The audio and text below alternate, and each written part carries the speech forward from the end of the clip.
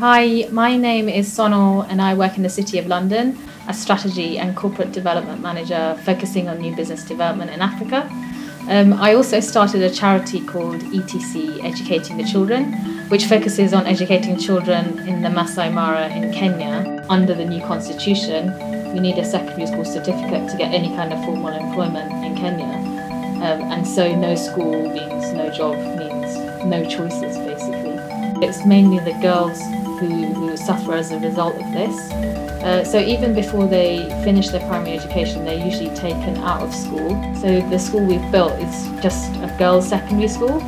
So it will have boarding facilities, so it will act as a safe haven from FGM, childhood marriages, rape and hard labour. So as well as being a safe haven, we want it to be like a centre of excellence as well, because we want these girls to be change makers and leaders in the community. So we will also have ETC teachers coming over to the secondary school and teaching these girls not just the regular curriculum but how to think. The community, they really appreciated it because they're used to tourists always going in and out, so they appreciate us being there all the time and helping them.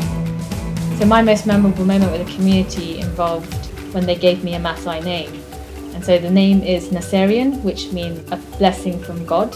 And you know, I was really touched by that because I almost felt like I was part of them after that. And I like what it symbolises because, you know, it kind of represents ETC's philosophy, which isn't about handouts, but it's helping from the heart.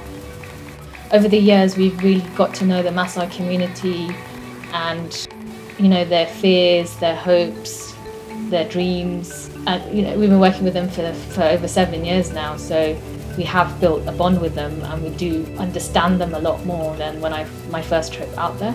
My vision for ETC is integration with preservation. So we want the Masai to integrate into national society, because at the moment they are held back quite a bit. For example, when it comes to voting, they're usually told where to put their thumbprint because they're illiterate, they don't have the skills to read, which means, you know, they're almost isolated from the whole political system as well. So we want them to integrate into national society and be part of it, but then we also want to be able to preserve their culture as well, because, you know, the Masai are fascinating people. They teach us about the importance of teamwork, respecting elders, and I think, like, for the nomadic lifestyle, it teaches us that we don't need excessive material possessions to be happy. By building the secondary school in the region, we're able to kind of retain talent in the region as well.